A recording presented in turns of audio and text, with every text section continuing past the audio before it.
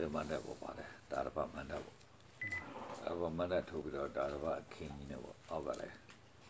ဖြားတယ်ဗာလည်းခင်းမနေရအောင်အဲ့လိုကြောက်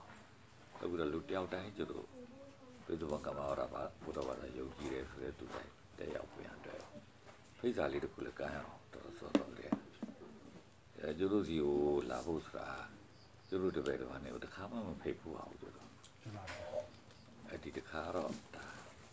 ညနေဆိုညီစီဝေးပါနော်မှန်ပါဗျာအဲ့လိုလုပ်ကြအောင်အဲ့ဒီစီဝေးပါပိစုပန်အရိယဓမ္မကုညီဆောင်ရှောက်ရေးအဲ့ဒါပေါ့နော်တမကဆိုတော့ဖွဲ့လေးတစ်ခုဖွဲ့အဲ့ဖွဲ့တဲ့တော့ပိစုပန်ကောင်းရဘုရားဝါလာရဝင်ခြင်းနဲ့တူပဲမဝင်ခြင်းနဲ့တူကလည်းနေပေါ့ဝင်ခြင်းနဲ့တူနေဆိုတာပိစုပန်ကမ္မဝါဒဘုရားဘာသာဖြစ်နေတယ်တို့နေမယ်ကုညီဆောင်ရှောက်တဲ့လုပ်ငန်းမျိုးတို့မလုပ်ချင်ဘူးဟုတ်တယ်သူကမဝင်နဲ့ပေါ့နော်ကုညီဆောင်ရှောက်တဲ့လုပ်ငန်းကိုလုပ်ချင်တယ်လို့ဆိုတဲ့သူကတော့ဝင်ပေါ့အဲ့လိုဝင်တော့ဝင်တဲ့သူလေးတွေကလာစီကြီးတို့ဘာလို့ပေးရလိမ့်မယ်ဘာလို့ဆိုတော့ကုညီဆောင်ရှောက်ဖို့အတွက်ဆိုငွေကြီးလက်ဆောင်လေးလည်းလိုပါပေါ့နော်ဝင်တဲ့သူကပေးအောင်ဝင်တဲ့သူကတော့ပေးအောင်ပေါ့နော်အဲ့လိုမျိုးလေးလောက်ကြအောင်အဲ့ဒီငွေကြီးလေးနဲ့ဒါကျတို့ရဲ့ဈေးစကားလေးပါလေးဒီပေါ့နော်မှန်ပါဗျာအဲ့လိုမျိုးလေးထောက်ပံ့တာလေးလို့အဲ့ဒီစီကံကလနာလေးရောပေါ့နော်စီကံကလနာလေးဆိုတာအဲ့ဒီသမကမှာဝင်တဲ့သူဆိုရင်တော့ဘယ်လိုစီကံလေးဘယ်လိုစီကံလေးလူမျိုးစီကံလေးလိုက်နာရမယ်ပေါ့နော်မှန်ပါဗျာလိုက်နာမလိုက်နာဘူးလို့ဆိုရင်မလိုက်နာတဲ့သူကိုဒီသမကဝင်နေရဲ့အစည်းအဝေးမှာတင်ပြရမယ်သိရဆိုရင်မှန်ပါဗျာတင်ပြပြီးတော့အဲ့သမကဝင်ဖြစ်တဲ့သူတွေကနေပြီးတော့သူ့ဒါမျက်နှာစုံကြီးဖြစ်အောင်ဆုံးမရမယ်ပေါ့နော်မှန်ပါဗျာဆုံးမလို့သူကဒါငါကိစ္စငါလွတ်လပ်နေတာပဲမင်းတို့ဆုံးဖြတ်တာငါမလိုက်နာနိုင်ဘူးဆိုရင်လေအဲ့ဒီပိစုပန်ကမ္မဝါဒပိစုပန်ကမ္မဝါဒတော့ဖြစ်အရိယာဓမ္မကုညီဆောင်ရှောက်ရေးတမကနေပြီးတော့ထွက်ပေါ့နော်မှန်ပါဗျာတို့မို့နားပေါ့အဲ့လိုမျိုးလေးတယောက်ကိုတယောက်စုပြီးပြင်ဆင်တဲ့စနစ်ဟာတရားဝင်စုပြီးပြင်ဆင်တဲ့စနစ်ကလေးဖြစ်သွားအောင်ပေါ့နော်မှန်ပါဗျာပိုးကောင်းသွားတော့ပေါ့နော်အဲ့လိုဆိုတော့မလို့ရှိရင်ကိုယ့်နဲ့ကိုနေကြရတာဆိုတော့လည်းကိုလှုပ်ချင်တာကိုလှုပ်တယ်ကိုလှုပ်မလို့မတော်ဘူးလို့ထင်လည်းပဲသူမှလာပြောနေကိုကကိုပဲနော်သူတို့လှုပ်တာလည်းပဲကိုလာပြောသွားမပြောသူတို့ကြိုက်တာလို့အဲ့လိုမျိုးလေးဖြစ်တာပေါ့နော်ကျတို့လူလေးတွေထဲမှာလည်းပဲလူမှုဖောက်ပြန်တာလေးတွေရှိတဲ့ပုံရှိတယ်ဗျာကြားတယ်ပေါ့နော်လူမှုဖောက်ပြန်တာလေးတွေရှိတယ်ဆိုကျတို့ကြီးပြောနေရလဲမကောင်းဘူးဗျာနော်ပြောရင်တော့အဲ့လိုဖွဲ့စည်းလေးဖြစ်တယ်လို့ဆိုရင်ဒီဖွဲ့စည်းလေးကနေပြီးတော့ကိုလည်းတမကဝင်ဆိုတော့အဲ့တမကဝင်နေပြီးတော့ပြောအောင်ပါပေါ့နော်မှန်ပါဗျာ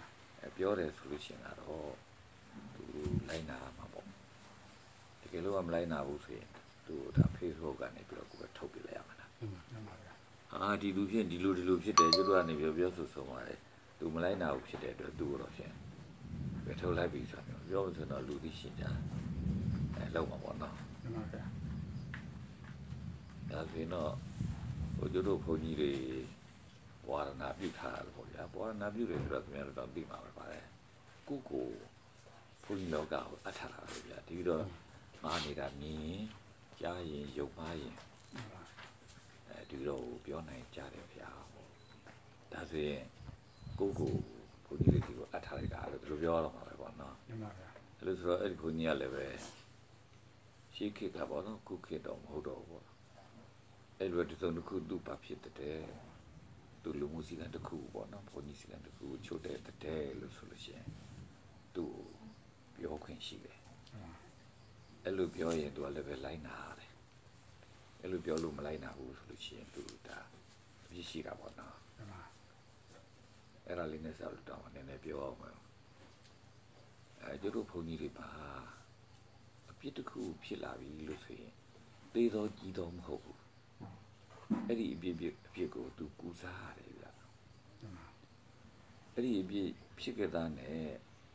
မကူစားဘူးလို့ဆိုလို့ရှိရင်အပြည့်ကြီး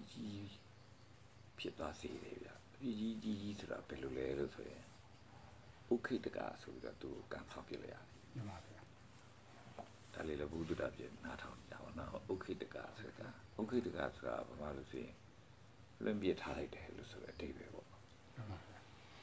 အဲ့ဒီဘုန်းကြီးကိုဘုန်းကြီးလောကကြီးကဘယ်လိုလွင့်ပြထားလိုက်တယ်လို့ဆိုရင်သူပါရင်ဘုန်းကြီးအစည်းအဝေးတာမှာဘာကပိန်ထဲမှာဘုန်းကြီးတွေအစည်းအဝေးကြတယ်ဆိုတာဘုန်းကြီးတွေပဲအစည်းအဝေးကြရတယ်အဲ့ဒီအစည်းအဝေးနေတော့လူဝင်လာလို့ရှိရင်အဲ့ဒီအစည်းအဝေးပြတ်တယ်အဲ့ဒါလိုဥခိတကဘုန်းကြီးဝင်လာရင်လည်းအဲ့ဒီအစည်းအဝေးပြတ်တယ်အဲ့တကယ်လို့အစည်းအဝေးဟာအစည်းအဝေးပြတ်တယ်လို့ဆိုလို့ရှိရင်အဲ့ဒီအစည်းအဝေးကဆုံးဖြတ်တာလည်းပဲအစည်းအဝေးတောင်ပြတ်မှာတော့ဘာမှမအောင်မြင်ဘူးပေါ့ဗျာဥပမာကထိန်ခင်းတယ်ဥခိတကဘုန်းကြီးတစ်ပါးပါတယ်ဆိုရင်အဲ့ကထိန်ခင်းလို့မရဘူးဥပမာရဟန်းခံတယ်အဲ့ဒီဘုန်းကြီးတစ်ပါးအဲ့ဒီပိဋကတ်ထဲဝင်ပြီးတော့နေတယ်ဆိုရင်ရဟန်းခံလို့မရဘူးအဲ့ဒါလိုတကယ်လို့ဥပုပ်ပြုကြတယ်အဲ့ဒီဥခိတကဘုန်းကြီးတစ်ပါးပါနေတယ်ဆိုရင်ဥပုပ်ပြုလို့မရဘူးဘုန်းကြီးတစ်ပါးမဆုံးဖြတ်လို့မရဘူးပေါ့ဗျာဆိုလိုတာပေါ့နော်အဲ့လိုဆိုတော့ဘုန်းကြီးတွေကနေပြီးတော့သူပြင်ထားတာလို့ဒီလိုပြောအောင်ပေါ့နော်အဲ့ဒီလိုအဲ့ဒါလည်းပဲဘုန်းကြီးဒီလောကမှာသိတဲ့ပုံရှိတယ်သိကြတဲ့ပုံရှိတယ်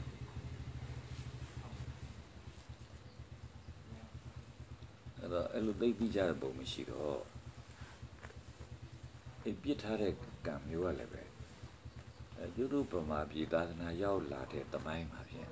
တခါမှမလုပ်ဘူးလို့ထင်တယ်ပြစ်ထားရင်လည်းဘုန်းကြီးတွေအကုန်လုံးတယောက်တိုင်းပြစ်ထားတဲ့ပုံတည်းရှိတယ်တူတယ်ဗျာတကယ်လို့ကိုကနေပြီးတော့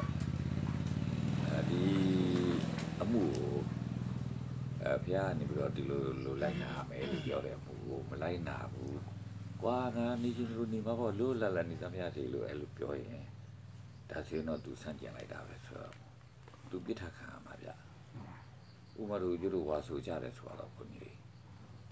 ဝါဆိုတစ်ခါကြတော့ဝါရီပါရီကျိုးတာပေါ့နော်ဝါရီပါရီကျိုးတယ်ဆိုလို့ရှိရင်ပြင်ပြဝါဆိုရမယ်ဟာဘယ်နဲ့ဝါကျိုးသွားတာလဲဆိုလို့ရှိရင်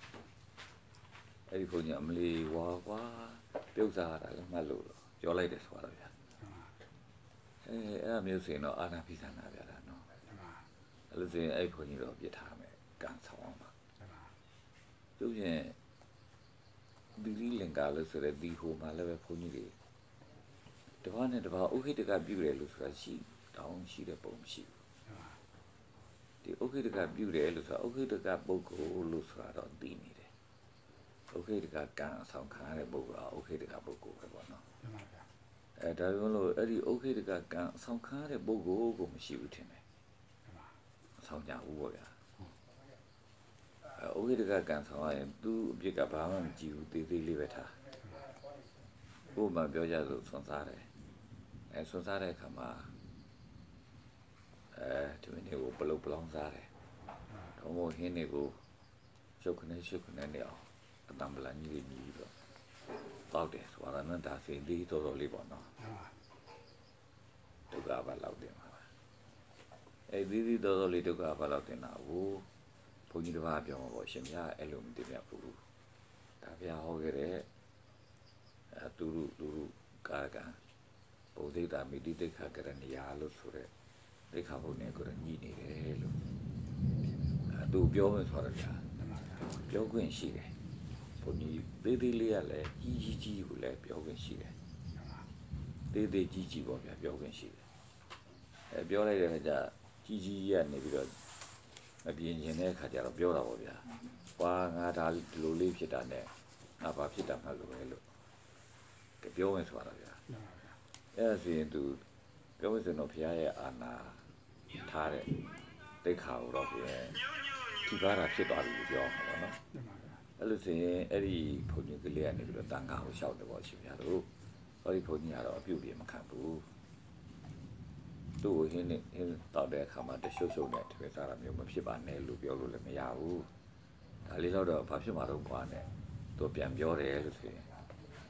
ဘုန်းကြီးရဲ့စီဝေးပြီးတော့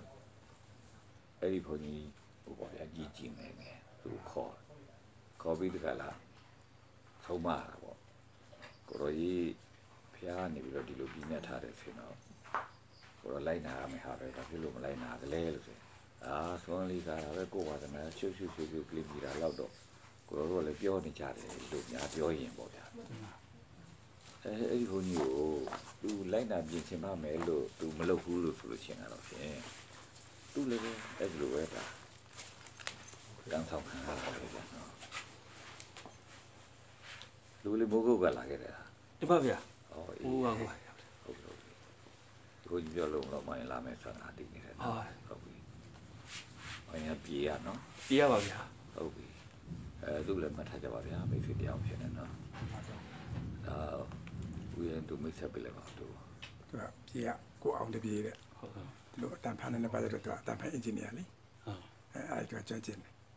အလိုင်းပေါ်မှာပြောနေတဲ့ဒီအရေးတရားကိုရောက်တာပေါ့ဗျာအခုမိုးကုတ်မှာသူကကျောင်းနဲ့သူ့ရဲ့ company မှာသူကလုပ်နေတယ်သူရဲ့ဇာတိကတော့ပြည်မှာဘယ်လောက်ပါပဲနော်တွေ့တယ်မှန်လားဟိုလွယ်ပါတယ်အောင်တပြေးဆိုတာဘောရဲ့ဖေးလို့နာမည်အောင်တပြေးလားကိုတပြေးလို့ပြီးထားတာကိုတပြေးအေးဟုတ်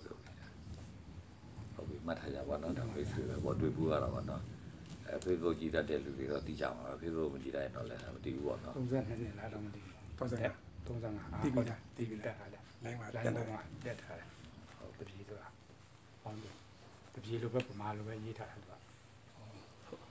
ဘုံအင်္ဂလိပ်လိုရေးထားအင်္ဂလိပ်လိုလည်းရေးတယ်ဟိုစာလည်းပါတယ်ပမာစာလည်းပါတယ်ဟောင်းဒီလားခုနပြောသလိုပဲပေါ့နော်အဲ့ဒီလိုအရိယာဓမ္မကူညီစောင့်ရှောက်ရေးတမက္ခလို့ဆိုတော့ခင်ဗျားတို့တော့မဖွဲ့ရတယ်ရောကျုပ်စိတ်ထဲမှာဖွဲ့ပြီးသွားပြီဟုတ်နော်ဒါကျုပ်တို့နှစ်ပတ်လဲကြာရင်တော့အဲ့ဒီဖွဲ့မယ်လို့သူစိတ်ကူးထားပါတယ်အဲ့ဒီဖွဲ့မှာပါစီကံနေထားမယ်ဆိုတော့ခုစဉ်းစားတော့မရှိပါတယ်ဖွဲ့ဝင်စီကံပေါ့ဗျာဘယ်တော့လဲမဟုတ်ပါဘူးပြီးတော့ကမ္ဘာဝါဒဗုဒ္ဓဘာသာတိုင်းလိုက်နာရမယ်စီကံမဟုတ်ပါဘူးပြီးတော့ကမ္ဘာဝါဒဗုဒ္ဓဘာသာဆိုတဲ့သူကတော့အရိယာဓမ္မကိုပဲဒီမျိုးဖြစ်နေသူတို့လိုက်နာကြမှာပေါ့နော်ခုနပြောခဲ့တဲ့အရိယာဓမ္မကူညီဆောင်ရှောက်ရေးတမက်ကဆိုရင်ကတော့သူကတော့တာမန်ပိဿုပံကမ္ဘာဝါဒဗုဒ္ဓဘာသာထဲနဲ့ပူသွားရတယ်ဘာလို့ဆိုတော့လူမှုမတော်တာတွေကိုပါထင်သိရတော့သူထင်သိရတော့ပဲပေါ့နော်လို့ဆိုတော့သူ့အတွက်တော့စီကံလေးကဘုရားရဲ့တရားတော်ထဲမှာပြောမယ်ဆိုရင်ကတော့ဓမ္မရဲ့ဝိနည်းရဲ့လို့နှစ်ခုရှိတယ်ပေါ့နော်ဓမ္မကတော့ပုဂ္ဂိုလ်တိုင်းလိုက်နာဖို့ရအတွက်ဓမ္မပါပဲဝိနည်းဆိုတာတော့အဲ့ဒီဓမ္မတွေကိုဖြန့်ကျက်ပေးနေတဲ့ဘုန်းကြီးတွေကိုတန်ခါခေါ်တော့ရအဲ့တန်ခါတွေပဲလိုက်နာရမယ်ဟာကြတော့ဝိနည်းလို့ခေါ်ပါတယ်နော်ဝိနည်းကတော့ဓမ္မထက်ပိုပြီးတော့ဒါလူမှုနဲ့နှီးစပ်တယ်ပြောကြပါလို့နော်ဝိနည်းဓမ္မကတော့တကယ်လူမှုရဲ့ဒါတရားတွေကမတရားဘူးလို့ပဲဒီပဲရှိပါတယ်ဝိနည်းကတော့တရားတယ်မတရားဘူးတော့ကတော့ပြောမှာပေါ့နော်ခုနပြောခဲ့တဲ့လူရဲ့တရားတရားကဲတရားပြောင်းတရားသိမဖြစ်အောင်တော့မှသူကတာမိတာဖြစ်လာတယ်ကျတို့အဲ့လိုရည်ကြီးကြလိမ့်မယ်ရည်ကြီးအောင်ဆောင်ရကြလိမ့်မယ်လို့သူတို့အောက်မေ့ပြီးတော့အဲ့ဒီစီကံလေးတော့ဒါလောက်ရမယ်လို့သူတို့အောက်မေ့လို့ပါပဲကျတို့တွေကရတော့ထားလိမ့်မယ်တူတယ်ဗျာကျတို့ဘုရားရဲ့မကြားရဘူးခေါ်ရတာတန်ပလန်နေပြီးရဲ့နော်အဲ့လိုပဲအဲ့ဒီဘုရားမှာတက်ကြတဲ့သူတွေမှတော့ကျတို့ဗမာတွေသိလဲစကားမပြောတတ်ဘူးထင်တယ်ဗျစကားမပြောတတ်ဘူးထင်တယ်စကားတွေကကြမ်းပြီးသွားကြတယ်ပေါ့ဗျာဆိုရပါစို့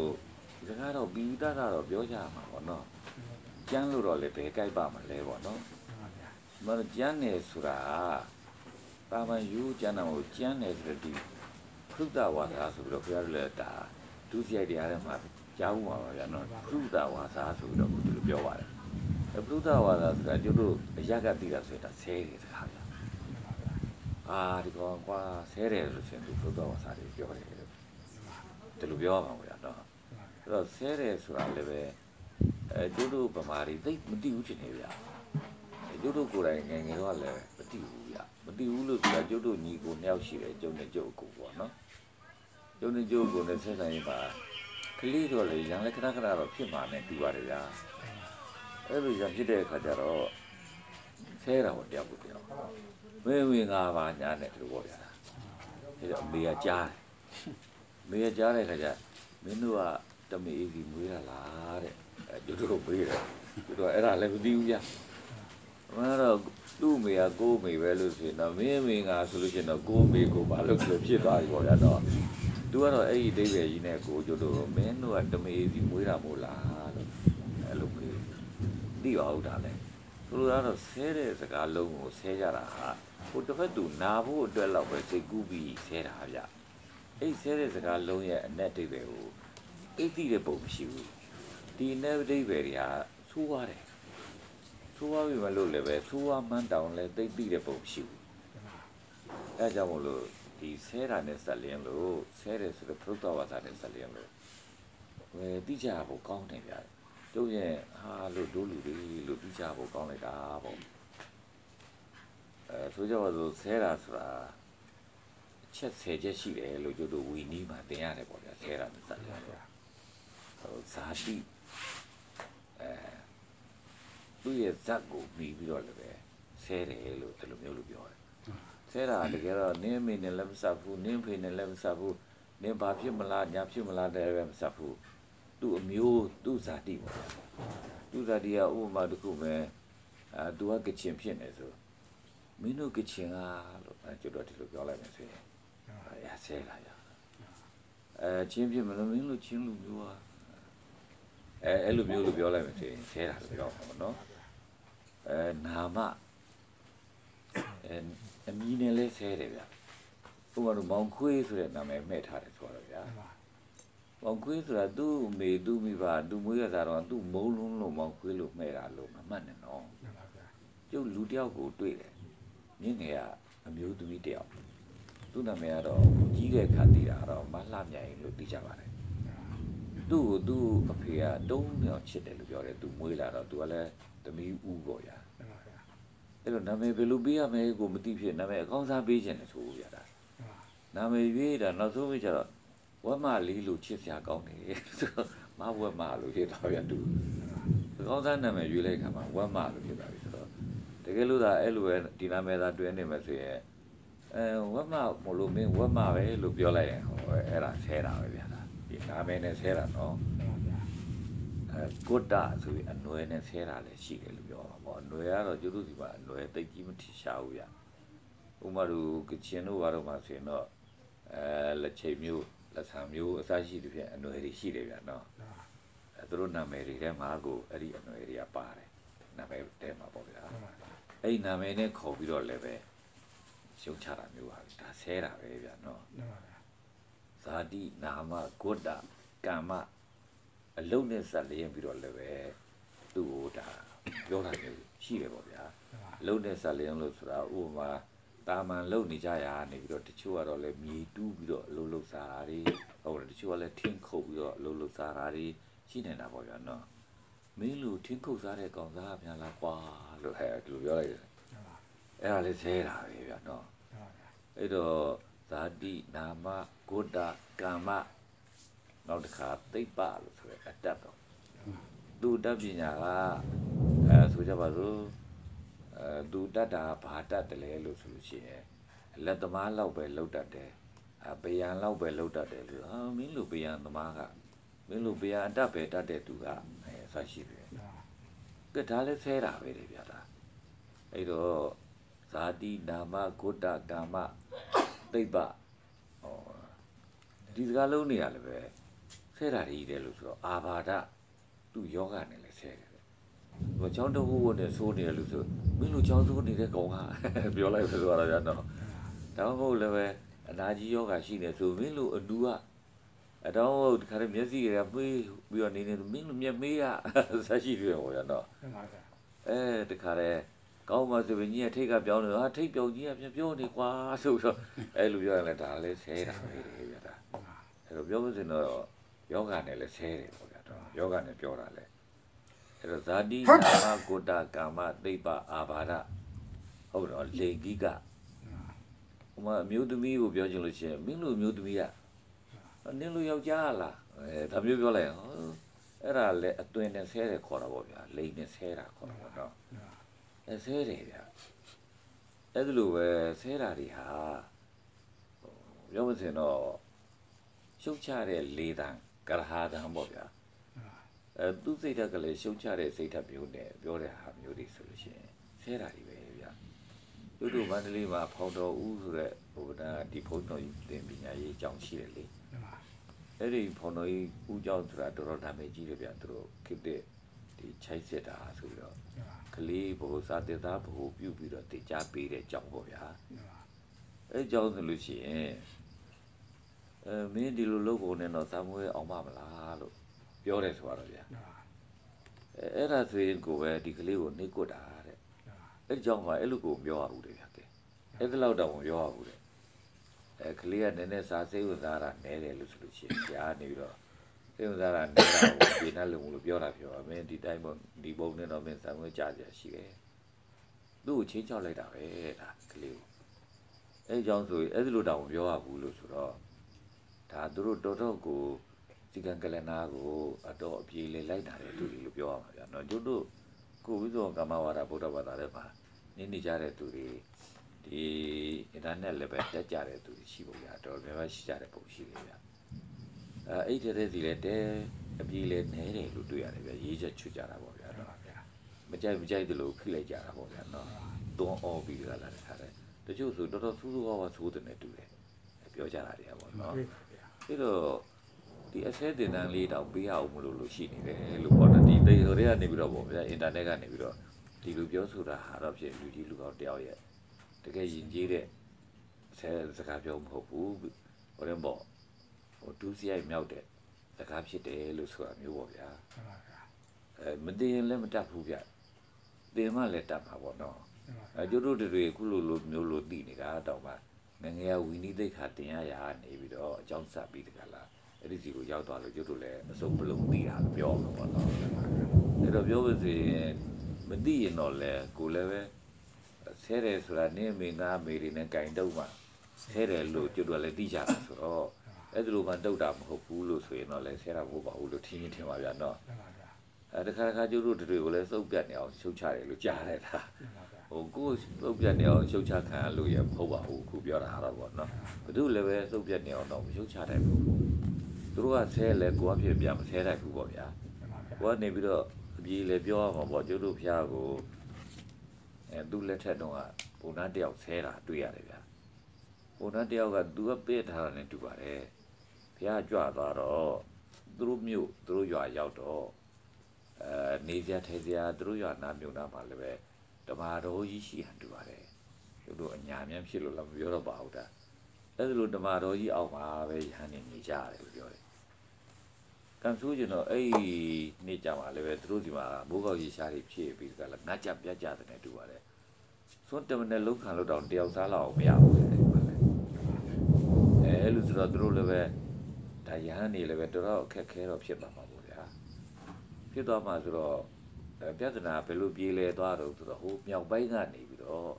တောင်ပိုင်းကိုသွားပြီးတော့မြောက်ပိုင်းကအိန္ဒိယမြောက်ပိုင်းကမြင်းမွေးတဲ့လုပ်ငန်းကိုလုပ်ကြတာပေါ့ပြီးတော့အဲ့ဒီမြင်းမွေးတဲ့သူတွေကနေပြီးတော့တောင်ပိုင်းသွားပြီးတော့မြင်းနေရောင်းကြမှာပေါ့တောင်ပိုင်းသွားပြီးမြင်းနေရောင်းတဲ့တောင်ပိုင်းမှာဆိုကြပါစို့တာဝတီရှိမယ်ရာဇကြိုးရှိမယ်အဲ့ဒါလိုတိုင်းပြည်ကြီးတွေမှာဒါမြင်းနေပဲသူတို့သုံးချကြမှာဆိုတော့အဲ့ဒီမြင်းတွေကိုသူတို့ဝယ်ကြမှာပေါ့ရှင်မြင်းတွေကလည်းဝယ်မှာပေါ့သူရဲ့စစ်တပ်တွေပါတွေမှာသုံးအောင်ပေါ့နော်အဲ့မြင်းနေသွားရောက်တဲ့အခါမှာမြင်းနေလမ်းသွားရတာလမ်းမောင်းသွားရတာဆိုတော့သွားရင်လာရင်နဲ့နည်းနည်းနာဖျားမကြဖြစ်တာတွေပါလေရှိမှာပေါ့မြင်းမှာအဲ့ဒီခါမှာဆိုတော့တာမန်မြက်တို့လိုဟာမျိုးလောက်ပဲကြောက်ပြီးကျွေးုံနဲ့လည်းမလုံလောက်ဘူးလို့ဆိုတော့အဲ့နာဖျားမကြဖြစ်တဲ့မြင်းတွေကိုကျွေးဖို့ရန်အတွက်ဂျုံချမ်းနေလည်းပဲပါလာတယ်မြင်းစာပေါ့မြင်းစာဆိုတဲ့အဓိပ္ပာယ်နဲ့အဲ့ဂျုံချမ်းနေတင်လာအဲ့ဂျုံချမ်းနေအဲ့လိုပဲရဟန်းနေဆုံးမစားရတာကိုသိတဲ့အခါကျတော့အဲ့ဂျုံချမ်းတွေကိုတစ်နေ့ကိုတစ်လက်ဆုံးပေါ့ဗျာတစ်လက်ဖက်လှူတာပေါ့အဲ့ဂျုံချမ်းတွေကိုလှော်ပြီးတော့အမှုန့်ကျိတ်ပြီးတော့စားရတာမျိုးပါလည်းပဲဟုတ်တယ်တိဘက်လူမျိုးတွေရဲ့ဒေတာကြီးပါဆိုရင်အဲ့လိုစားနေရတဲ့အဖြစ်တွေကအခုထိရှိတယ်ဗျကျတို့ဆိုအဲ့ဒီရောက်သွားမှသိရတယ်ဩတို့စားတဲ့ပေခဲ့ပါတယ်စံပါလို့ဆိုတဲ့ဟာ ဒီကြုံချမ်းနေအမှုကြိတ်ကြစားတယ်ဆိုတာဒီတိဘက်ကခေါ်တဲ့စံပါပဲလို့စံပါဆိုတာအဲ့ဒီကြုံတွေကမှုကြိတ်လိုက်ပြီတော့မစီးတဲ့အတွက်မုန်းလို့မရဘူးအဲ့တော့ဘာလို့တော့ဆိုအဲ့ဒီကြုံချမ်းတွေကိုဒီဘက်တည်းကလှော်တယ်လှော်ပြီးတော့အမှုကြိတ်လိုက်လို့ရှင်ဒီအမှုတွေကိုလက်ကလေးနှစ်ချောင်းနဲ့အမှုတွေကိုယူပြီးတော့ဒီပါဇက်ထဲကိုပြစ်သွင်းရတယ်အဲ့လိုပါဇက်နဲ့ထည့်လိုက်ရင်လည်းတီတွေပါဒီစိုးသွားဒီလက်တီစိုးသွားရင်ဟိုဘက်နှိုက်လိုက်လို့ရှိရင်အောက်ကကြုံချမ်းနေပါတီတွေပါဒီဖြစ်သွားမစိုးလို့နေမှာပေါ့ဗျာဒါလိုလေအမှုကလေးတွေကိုလက်နှစ်ချောင်းလေးနဲ့ယူခဲ့ပြီးတော့ပါဇက်တန်းရောက်လို့ရှိရင်ပါဇက်ဟာတယ်ပြီးတော့ဖတ်စစ်သူတို့ပါဇက်ထဲကိုပြစ်သွင်းလိုက်ကြတယ်ကျုပ်ကတော့ရောက်တဲ့အခါတော့ပြောတယ်ငါ့ကိုကြွေးနေတာကြွေးသွားလို့အဲ့ဒီကြုံမှုတော့မကြွေးနဲ့လို့ကျုပ်ပြောတယ်ဒါငါမစားတတ်ဘူးလို့ငါအမှုစားလို့ရှိရင်တီးတယ်ဟာလို့ငါတို့စီမှာကလေးကကိုကငါဖြင့်ဟိုလေပေါ့ရက်စားတို့ဘာလို့လို့ဆေးတွေကိုငါအမှုတွေကိုပါဇက်ထဲသွင်းလို့မရဘူးလို့သွင်းလိုက်လို့ရှိရင်ငါတီးကျင်တယ်လို့မမျိုးတတ်ဘူးလို့နှာခေါင်းထဲကပြန်ထွက်ချင်တယ်လို့အဲကြောင့်မလို့ငါအဲ့ဒါမကြွေးကြနဲ့လို့သူပြောရတယ်ပေါ့ဗျာဒါပေမဲ့တီးလိုက်ရတာတော့ဘာလို့ဆိုတော့ငါတို့ဘုရားဝေဒင်းသားကိုရောက်တော့ကအဲ့လိုမြင်းသမားတွေကနေပြီးတော့ဒီကြုံချမ်းနေလှူတယ်ဆိုတာသိသိုးဝါးကြီးတော့မဟုတ်ဘူးလို့ဒီကလူတွေလည်းဒီလိုစားနေကြရတာပဲလို့အဲ့လိုမျိုးများတောင်သိမိပါတယ်အဲဆိုလိုတာတော့ဖြင့်ကြုံချမ်းနေပဲဒါဘုရားရဲ့တပည့်တွေဖြင့်စားနေရတယ်လို့ဒီလိုဆိုလိုတာပေါ့နော်အဲ့ဒါလည်းသူ့ပင့်တဲ့တကားကမိနေတယ်လို့ပြောတာပဲဗျာမိတာတော့လည်းဟုတ်မှမထင်ပါဘူးနောက်တရင်ကျွတ်လောက်ရောက်တဲ့အခါကျတော့မှအဲ့ဒီတကားဖြစ်တဲ့ပုံသားလာတယ်အဲ့မြို့ပိုင်းနေပါဘောဗျာနေပိုင်းပေါ့နော်အဲ့ဒီနေကိုအချိုးရတဲ့ပုံသားကြီးပေါ့သူကတထေးနဲ့တူရတယ်သူကလာတဲ့အခါကျတော့သူကလည်းအသက်လည်းကြီးပြီနဲ့တူပါတယ်ဘုရားစီလာတဲ့အခါကျဘုရားကသူ့ကိုနေရာမပေးဘူးနေရာမပေးဘူးဆိုတာလူကြီးဆိုတာရင်ကြီးတဲ့လူတွေကလူကြီးတယောက်လာတယ်ဆိုရင်နေရာထိုင်ခင်းကိုကွက်ထားပြီးတော့ကြိုဆိုရတယ်နေရာပေးရတယ်ဒီနေရာကြွပါခုနေရာကြွပါနဲ့ပေါ့ဗျာဘုရားအဲ့ဒါလိုမလုပ်ဘူးသူ့ကိုမကြိုဆိုဘူးပေါ့ခီးဦးမကြိုဆိုဘူးပေါ့အဲ့တော့ဘုံသားကစိတ်ဆိုးတယ်ဗျာစိတ်ဆိုးပြီးတော့ဆဲတယ်တော့10ခွန်းလောက်ဆဲတယ်ဆဲတာလေအကုန်လုံးတော့လည်းကြိုလည်းမမှတ်မိတော့ဘူး10ခွန်းလောက်တာဘာလို့ဆိုတမနောတိအဲ့လိုလဲဆဲတယ်နေဘောဂောတိအဲ့လိုလဲဆဲတယ်ဗျာဒါသူဆဲတာလေးတွေကမှတ်မိတာလေးတော့နေဘောဂောဆိုတာဘာပစ္စည်းမှမရှိတဲ့အကောင်လို့ပြောလိုက်တဲ့တော့ပဲဗျာဒါနော်တမနောတိဆိုတာတမနာဆိုတာအထီးချံဗျာတတောင်းသားပေါ့တတောင်းသားကိုလည်းတကယ်တော့တမနာလို့သူတို့ခေါ်ရတယ်ဘာလို့ဆိုတော့သူတို့မှနေဝညတာမရှိဘူးသူတို့မှဘာမှမရှိဘူးဘာမှခံချက်ဆိုလို့အဲ့ဒီလိုမျိုးလို့ဖြစ်တဲ့အတွက်အဲ့ဒီသူကိုတမနာလို့ခေါ်တာဆိုတော့တမနောတိလို့လည်းဆဲတယ်ဗျာဘာမှမရှိတဲ့ကောင်ဒါအထီးချံကောင်အဲ့ဆိုပြဘုရားလည်းပဲဟုတ်တယ်တဲ့ဆိုတာမျိုးလို့ပြောတာပဲဗျာသူပြောတာကိုသူဆဲတာကိုပြန်မဆဲရုံနဲ့မကပဲနဲ့တမနောတိလို့ပြောလိုက်ရင်ဟုတ်တယ်ငါတမနာဘာလို့ဆိုတော့ငါတဲ့တကယ်ပဲဘာမှစားရေးတောက်တာတွေပါလဲစုဆက်ပြီးနေတာမဟုတ်ဘူးငါဟာအဲ့လိုပဲဘာမှမရှိပဲနေတာဖြစ်တယ်ပေါ့ဗျာနေဘောဂောတိဆိုလဲဟုတ်တယ်ဆိုတာမျိုးလို့တဲ့သူကတော့သူဆဲတာကိုမဟုတ်တဲ့ဟာဆိုလို့ရှိရင်မဟုတ်ဘူးပေါ့အကိရိယဝါဒောတိအဲ့ဒါလိုလည်းပြောလိုက်တယ်နောက်ထပ်တစ်ခေါက်အကိရိယဝါဒောတိဆိုတာဟိုကပြောတာကတော့ဘာကံမှမလုပ်တဲ့သူကုသိုလ်ကောင်းမှုမလုပ်ဘူးဆိုတဲ့သူပေါ့ဗျာအကိရိယဝါဒောဆိုတာကုသိုလ်ကောင်းမှုမလုပ်ဘူးဘာကံမှမလုပ်တဲ့သူဆိုဟုတ်တယ်တဲ့ငါကံတွေကိုဘာမှမလုပ်ဘူးတဲ့အကုန်လုံးကဒီမှာကံနေမရှိဘူးတဲ့ကျတော့ဗျာပြောတာပဲဗျာနောက်ဆုံးပိတ်ကြတဲ့အခါကျတော့ဘာသူဘာပြောလဲဆိုတော့ဘုရားကြီးတဲ့မင်းကိုအဲ့ဒါဆောင်တောင်းတဲ့ကောင်းကောင်းနေလာတယ်ဆိုတော့တဲ့မင်းလည်းစားစရာတောက်စရာကောင်းကောင်းနေနဲ့အခါမှာပဲပေါ့တဲ့အဲ့ဒီလိုအခါတဲ့အခါမှာအဲ့ဒီဧည့်သည်တွေကလည်းစကားပဲလာပြောတာဖြစ်တဲ့အတွက်အကြောင်းအရာပဲလာဆောင်ရွက်တာဖြစ်တဲ့အတွက်အဲ့ဒီကြွေးထားတဲ့အခါထားတဲ့စားကောင်းတော့ဖွဲ့တွေကိုမစားဘူးမစားဘဲနဲ့ပဲသူတို့ပြန်သွားကြပြီဆိုတော့တဲ့အဲ့ဒါတွေကိုဘယ်နဲ့လုပ်မလဲလို့မေးတယ်ဟာဒါတော့ကိုယ့်ဘာသာကိုပြန်စားမှာပေါ့သူတို့ကြွေးတာမှသူတို့စားမသားဘူးလို့ဆိုရင်ဒါကိုစားမှာပဲပေါ့လို့အေးဘောမင်းဆဲတဲ့ဟာတွေလည်းပဲငါလည်းမခံဘူးပေါ့မင်းဟာပဲမင်းပြန်ယူတော့လို့ဆိုတဲ့သဘောမျိုးပဲပြောတာဗျာကဲသူကတော်တော်ကောင်းတာလို့ပြောပါပဲဗျာသူရဲ့ပြောဖို့ဆိုပေါ့နော်ကျုပ်တို့ဖျားရဲ့ပြောဖို့ဆိုပါကျုပ်တို့လည်းပဲအဲ့လိုပဲမောဂတွေနဲ့လည်းပြောချင်းပြောမှာပဲဗျာဟိုဟာတွေလည်းပဲကျုပ်တို့ကအပြစ်ဖြစ်နေတာမျိုးဆိုရင်သူတို့ကသိတယ်ဆိုရင်ပြောချင်းပြောမှာပဲဒါဆဲတာတွေပဲဗျာနော်မှန်ပါဗျာတ ကယ်လို့ကျုပ်တို့ကဟိုးဟာဖြစ်နေတာမျိုးကိုသူတို့ကနေပြီးတော့ကျုပ်တို့ဆဲဆိုတယ်ဆိုရင်အေးအဲ့တော့ငါတော့ဖြစ်တယ်ကွာအဲ့လိုတော့ငါပြောတယ်ကွာဆိုတော့ဝန်ခံလိုက်ပြီးတာနော်မဟုတ်ဘူးဆိုရင်တော့လည်းပဲဒါမဟုတ်ဘူးလို့ပြန်ပြီးဖြေရှင်းလိုက်ပြီးတာပဲဟုတ်လားအဲ့တော့သူတို့ကဆဲတောင်မှလည်းကိုကပြင်ဆဲမနေကြပဲပြန်ဖြေရှင်းတာရဲ့တော့မဟုတ်နေတယ်ဆိုရင်ကိုကဝန်ခံပေးလိုက်တာရဲ့နဲ့တကယ်ရည်ကြီးတဲ့သူရဲ့ဒါဒလိထုံးတာပေါ့ဗျာဒါလောက်ကြရမှာဗျကျုပ်တို့ရဲ့ပြစ္ဆုတ်ကမ္ဘာဝါဒဗုဒ္ဓဘာသာတွေလည်းပဲအဲ့ဒီလိုဖြစ်ကြတဲ့ပုံမရှိဘူးဗျဒီကျုပ်ကတော့အင်တာနက်တက်ကြည့်လို့သိတာမဟုတ်ပါဘူးအင်တာနက်လည်းတက်လို့မကြည့်ဘူးအောင်နော်ပြောတယ်ကျုပ်ဆွမ်းလာပြီးကတ်နေတဲ့တခါကြီးတယောက်ရှိတယ်ပြင်ပေါ်မှာမင်းကမှလည်းလေပကိုးအောင်နော်ဦးဝင်းမြင့်မောင်ဆိုပြီးတော့သူကပြောတယ်ပြစ္ဆုတ်ကမ္ဘာဝါဒဗုဒ္ဓဘာသာတွေလည်းဘယ်လိုပဲညာလိုပဲသူကပြောတာပေါ့ဗျာဘာလို့လဲဆိုတော့အဲ့အင်တာနက်တက်တာကိုကြည့်ပြီးတခါလား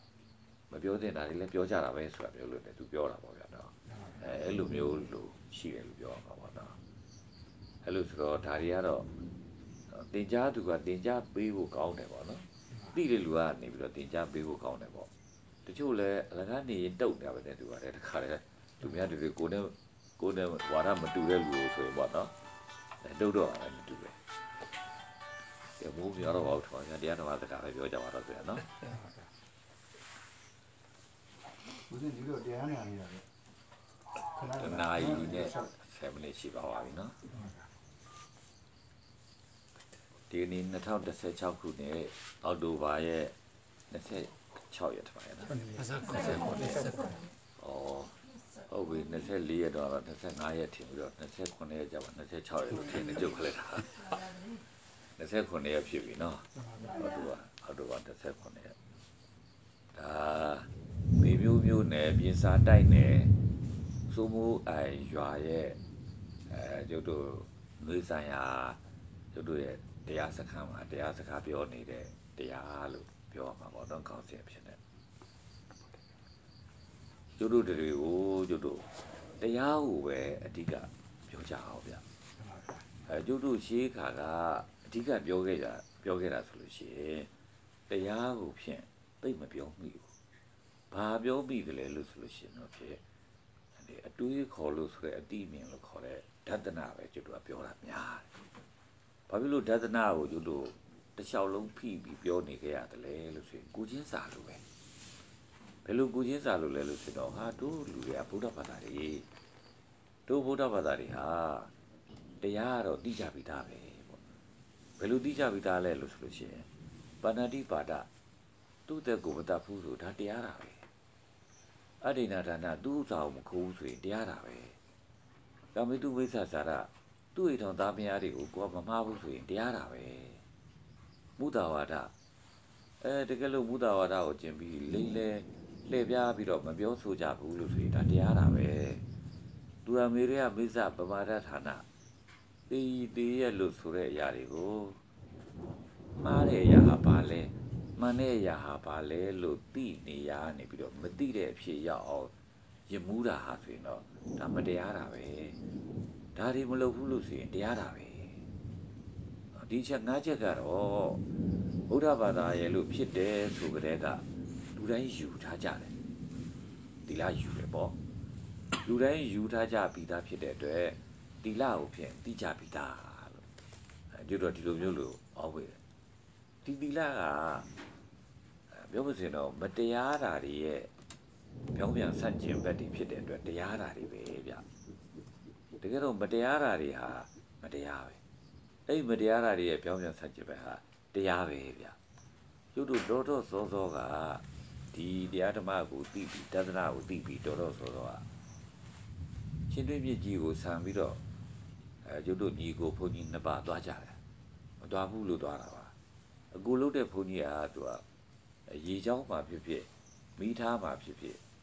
သူ့ကိုနိုင်ငံတော်ကနေပြီးတော့ free pass ပေးထားတာရှိတယ်။သွားခြင်းရသွားခြင်းတဲ့စိတ်ကနေသွားခြင်းတဲ့စိတ်ကသွားခြင်းတဲ့ဘုရားကနေသွားခြင်းတဲ့ဘုရားသွား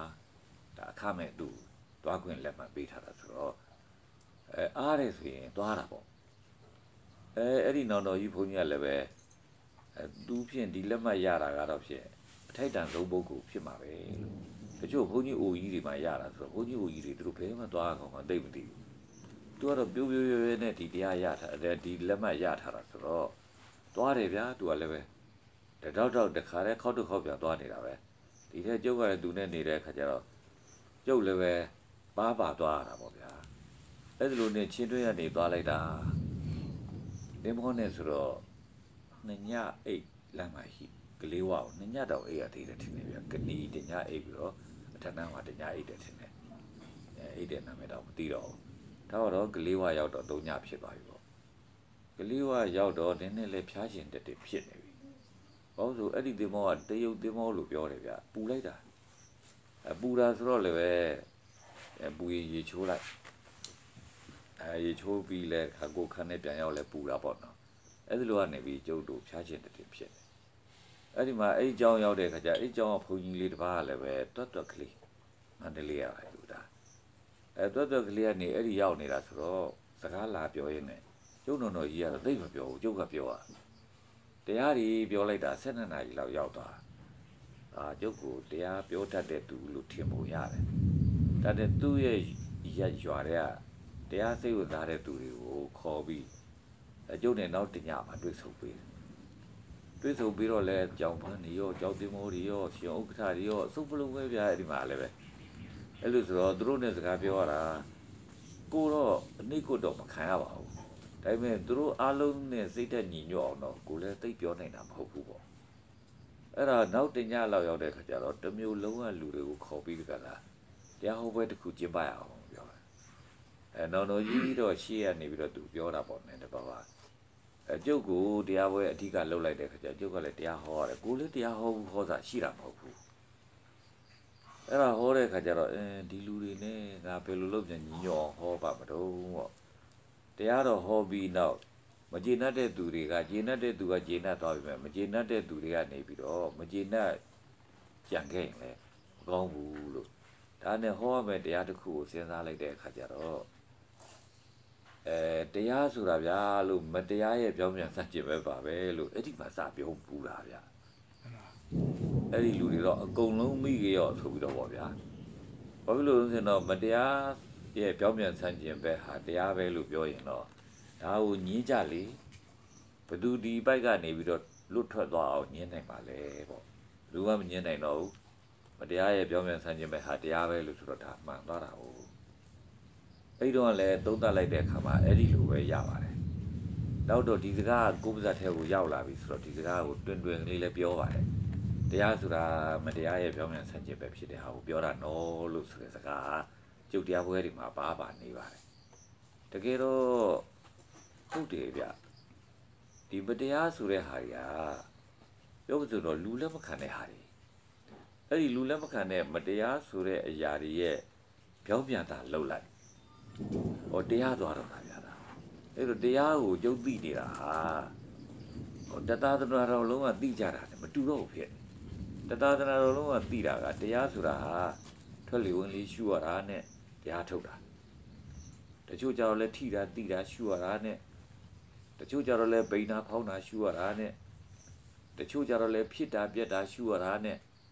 တချို့ကြတော့လဲစံပင်နေအမွှေးတွေခြေသက်လက်သက်တွေသွားအရေးထူရေးပါးတွေဟာရိုရှာဆက်ဆုပ်เสียဖြစ်တယ်ဆိုပြီးတော့ဂေတာဒီဆဘေဟာတော့ဖြစ်ရောစရာပဲလောမာဒီနခါဒီအစရှိတွေလက်သေးတွေကလည်းယွန်စရာတွေနဲ့အဲ့ဒီလိုမျိုးလို့ရှုကြတယ်ဗျသူတို့ကဟုတ်သေးပါဘူးတဲ့ကျုပ်ကတော့ဒီလိုပဲမြင်တယ်တချို့ကြတော့လဲအပုတ်ကောင်းနေဘူးအပုတ်ကောင်းလို့ရှုအဲ့လိုပဲဖူးရောင်နေတဲ့ဟာတွေဆိုဖူးရောင်နေတဲ့ဟာတွေလို့ရှုဒါတွေကိုသူတို့ကတွေတော့တရားရှုတာတရားအားထုတ်တာလို့သူပြောတယ်တရားထုတ်တော့ရတော့သူတို့ဘာရမှာတော့လို့ဆိုလို့ရှိရင်သူဘာရတယ်လို့လည်းသူတို့မပြောနိုင်ဘူးဗျာအဲ့တော့ကျုပ်တို့ဖြင့်အများသူငါရဲ့တရားလို့ပြောနေတာနဲ့ကျုပ်တို့တရားလို့ပြောတာဟာနဲ့အဖြစ်ခြားနားလိုက်တာကျုပ်တို့ကတော့တရားဆိုတာမတရားရဲ့ပြောင်းပြန်ဆန့်ကျင်ပဲဟာတရားပဲလို့သူတို့ပြောလိုက်တော့အများဆုံးသိနေကြတဲ့ဗုဒ္ဓဘာသာဆိုတဲ့သူဟာငါးပါးသီလတော့ယူဘူးကြတာကြီးပဲအဲ့ဒီငါးပါးသီလကိုစောင့်တည်ရတယ်လို့ဆိုတာဒါတရားပဲ အဲ့ဒီ9ပါးသီလကိုစောင့်တည်ရတာရဲ့စัจကျင်ဘက်ဟာတွေကတရားတွေပဲပါဏာတိပါဒဝေရမဏိဆိုတာတရားပဲပါဏာတိပါဒဝေရမဏိရဲ့စัจကျင်ဘက်ဖြစ်တဲ့ပါဏာတိပတ်ဝိရတိရဲ့ဝိရမိတပါဒါလေးပြောမယ်ပါဏာတိပါဒဝေရမဏိဆိုတာပါဏာတိပါဒဝိရတိဝေရမဏိနဲ့ဝိရတိနဲ့မထူးဘူးလို့ပြောတယ်ဝေရမဏိဆိုတာရှောင်ကျင်စရာပြောတာအဲ့တော့ဝိရတိလို့ဆိုတာဝိရမဏိမှာဝိရမဏလို့ဒီပြရတော့ဝိရမဏိကဝိရမဏရမဏဆိုတာရမနာပါပဲရမဆိုတာပြောတာကိုပြောတာဝိရမဆိုမပြောဘူးလို့ပြောတာဝိရမဏိလို့ဆိုရင်မပြောတော့ပါဘူးပေါ့တတ်ချင်းနဲ့ဖြင့်မပြောတော့ပါဘူးဝေရမဏိလို့ပါတယ်အဲ့လိုဝေရမဏိလို့သူတကယ်ရှောင်ကျဉ်သွားတာကိုဝိရတိလို့ပြောတာပါရဏိပါဒဝိရတိရဲ့ဝိရတိဆိုတာလဲဝိရဘတိပဲပေါ့ရဘကပြောတာပဲတိကတော့ဒါဝိပပေါ့နော်ဝိကတော့စัจ jin ပဲပုံပဲဝိရတိဆိုတာဟာမပြောတော့ဘူးလို့ပြောတာသူတည်းပြောပတိတော့ဘူးလို့ပြောတာအဲ့တော့ပါဏာတိပါဒဝေရမဏိလို့ဆိုရဲအဲ့ဝေရမဏိတရားရဲ့ဝိရမိတပမပြောစရာကဘာတွေမို့လဲ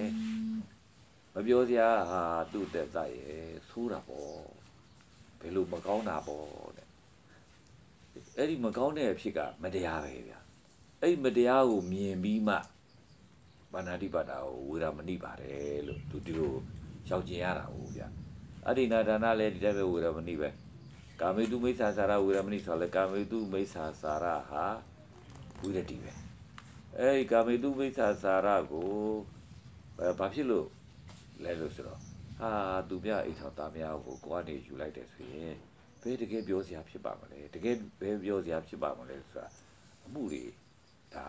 ဘာတွေနဲ့ရှောက်ဖြစ်ပြီးတကလားလူတော်တော်ကိုမငြိမ်းမချမ်းနေဘူးဖြစ်မှာပေါ့အဲ့ဒီလိုမျိုးနဲ့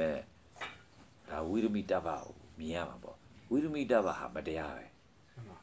ဝိရတိလှုပ်လိုက်နိုင်တာဟာတရားပဲအဲ့လိုဆိုတော့တရားကမတရားရဲ့ပြောင်းပြန်ပဲတရားရဲ့ပြောင်းပြန်ကမတရားပဲမတရားလုပ်ရင်တရားမရှိဘူးတရားလုပ်ရင်မတရားမရှိရဘူးအဲ့လိုပြောတရားနဲ့မတရားကပြောမစို့အလင်းနဲ့အပေါင်းပဲတရားကအလင်းလို့ဆိုရင်မတရားကအပေါင်းပဲစัจ jin တယ်လို့ဆိုလိုတာပေါ့ဗျာနော်အဲ့လိုဆိုတော့ဒီစัจ jin တဲ့အရာကိုကိုကနေပြီးတကလားသိရမှာပေါ့အဲ့ဒါကိုကျိုးတို့ဗုဒ္ဓဘာသာတွေကအဲ့လောက်မတရားကိုတော့သိလိုက်ကြသဘာဖြစ်ချင်းဗျာဗုဒ္ဓဘာသာတွေကအကုသိုလ်ကိုမတရားဘူးလို့သိတယ်ဘာလို့ဆိုတော့ तू ဝိရမိတပါပဲဗျာဝိရမိတပါဆိုတော့ရှောင်စရာလို့တလို့ဆိုတာပေါ့လေရှောင်ကျင်စရာဖြစ်လို့မလို့ तू မတရားဘူးအဲ့ဒီရှောင်ကျင်စရာကိုရှောင်ကျင်လိုက်ပြီးသွားပြီလို့ဆိုလို့ရှိရင် तू တရားပြီဗျာအဲ့ဒီရှောင်ကျင်တာကရှောင်ကျင်ပါတယ်လို့တစ်ချိန်လေးစိတ်ဖြစ်တာကလေးလောက်တော့နေတော့မပြီးဘူးပေါ့ရှောင်ကျင်ပါတယ်လို့ဆိုတာကိုလေ့ကျင့်ကိုရှောင်ကျင်တာကိုလေ့ကျင့်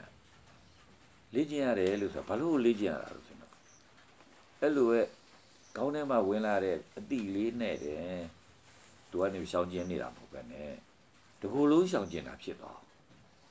လေ့ကျင့်အဲ့ဒီရှောင်ကျင်မှုကိုငါးပါးသီလကိုပေါ့ဗျာခုနပါဏာတိပါဒဝေရမဏိကိုရသွားတယ်လို့ဆိုတာလည်းရှိတယ်ပါဏာတိပါဒဝေရမဏိဘယ်လိုရသွားလဲဘယ်လိုမှကိုသူဖြင့်မတတ်တော့သူတကူလုံးဖြစ်သွားတယ်အဲ့ဒါခင်ဗျားတို့ဗျာနားလေကြရလားမသိဘူးနားလေကြကောင်းတယ်ဗျာအဲ့ဒါလေးဘယ်လို့ဖြစ်လုပ်ပြီးလို့ဆိုလို့ရှိရင်အစမှာတော့ဘေးတက်မှာတော့ဥပမာမော်တော်ဆိုင်ကယ်ကိုလူတိုင်းလို့စီးတက်ကြပါတယ်အခုခေတ်မှာဒါပေမဲ့မွေးကလေးကတော့ဘယ်စီးတက်မှာတော့မော်တော်ဆိုင်ကယ်ဆိုတာစပိတ်နဲ့လည်းအတူတူပါပဲသူလည်းနှစ်ပိတ်ရှိတာဆိုတော့နင်းရတယ်ပေါ့နော်ဒီလိုမျိုးကျွတ်တလားမှာမိုးကြိုးလွှဲရှိတယ်နော်ဒီမှာမိုးကြိုးလွှဲချိန်ထားတာပြီးလေဟုတ်လားအဲ့လိုပေါ့ဆိုလိုတာတော့လူဟာမတတ်ဘူးလူကပြောမစံတော့ဒါလည်းပဲစကားဆက်ပြီးပြောပါပေါ့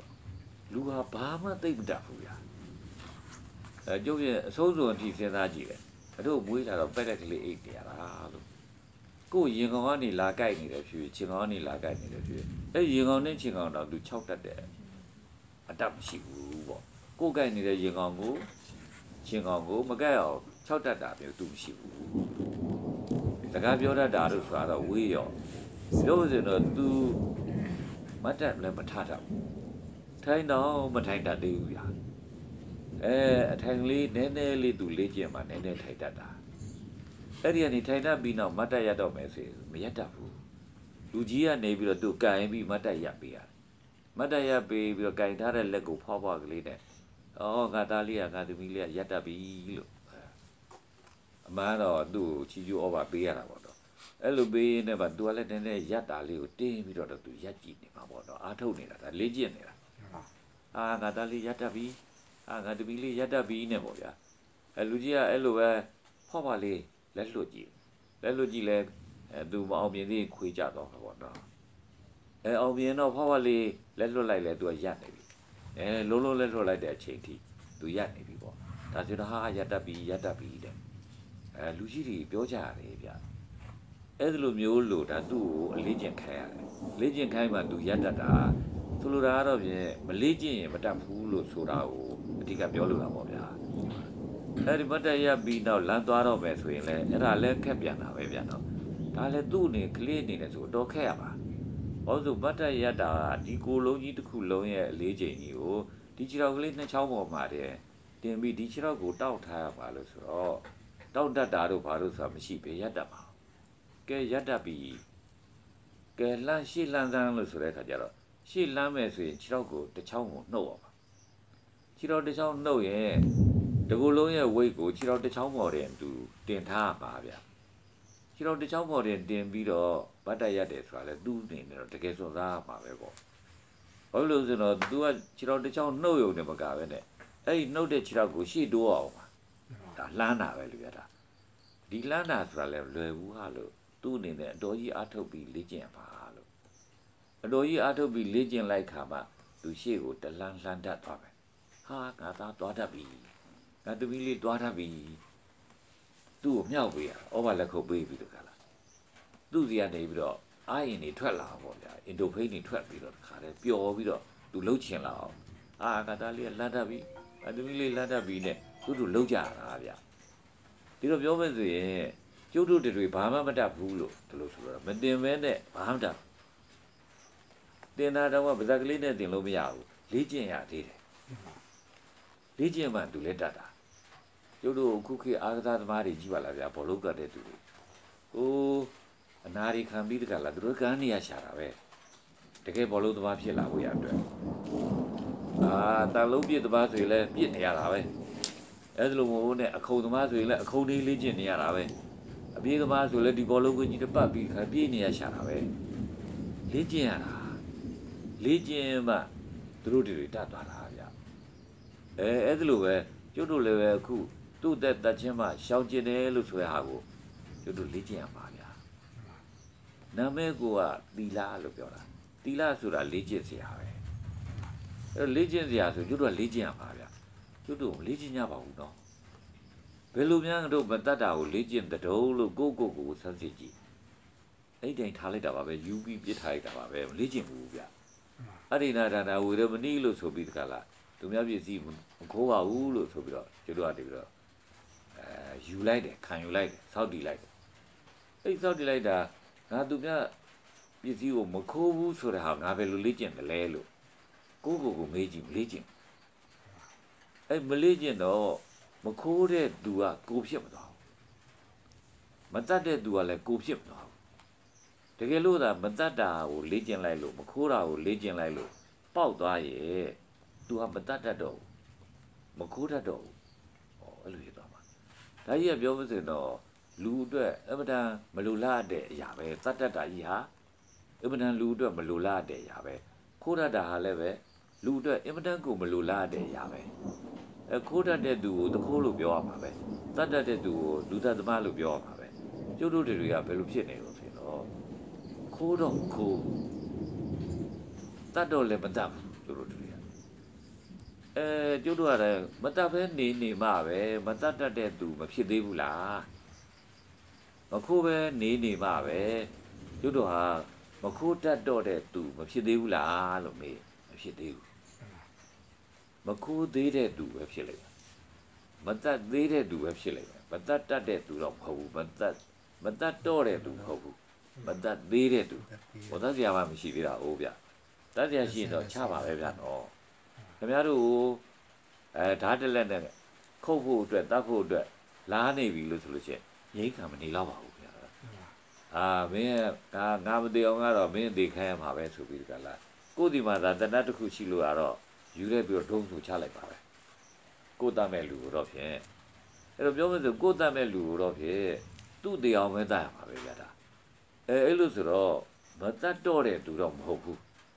မတတ်သေးတဲ့သူလို့ဒါဒီလိုပြောရမှာပေါ့ဗျာနော်မခိုးတော့တဲ့သူလည်းမဟုတ်ဘူး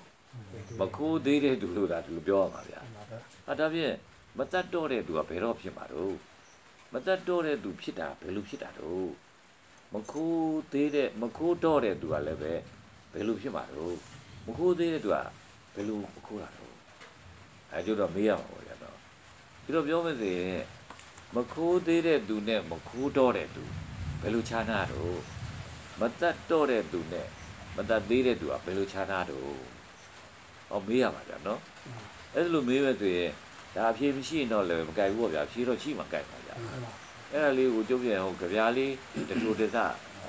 အစလည်းမဟုတ်ဘူးအဆုံးလည်းမဟုတ်ဘူးတဲ့တူပါတယ်သူ့အပိုင်းလေးနဲ့သူကိုကြားဘူးတာကိုရထားတာလေးပြောရမှာပေါ့တော့ဒါလည်းအမျိုးသမီးလေးတယောက်ကသူ့အမျိုးသားကနေပြီးတော့သူ့ပြောတယ်ကဲငါနဲ့လိုက်ခဲ့ပါတော့ငါတို့ရွယ်ထွက်ပြီးတော့ခေါ်တဲ့ကကြမျိုးသမီးကလိုက်ချင်တယ်လိုက်ချင်မိမယ်လို့လည်းပဲသူမလိုက်နိုင်ဘူးပေါ့ဟာလေချီ၍ခေါ်ရလိုက်ချင်ပါလေနောသာရွှေကုန်းတစ်ခိုင်လုံးလုံးမဲ့ထွေးမပိုင်သေး၍တဲ့ဆိုလိုတာတော့သူ့ကိုယ်သူမပိုင်သေးပါဘူးပေါ့သူ့အမေကအဖေတို့ကနေပြီးတော့သူ့ပိုင်းနေပါတယ်သူသိမ့်နေပါသေးတယ်ပေါ့အဲဒါကြောင့်မလို့မလိုက်ပြရခင်သူညင်းလိုက်တယ်ပေါ့ဟောလိုက်တော့မလိုက်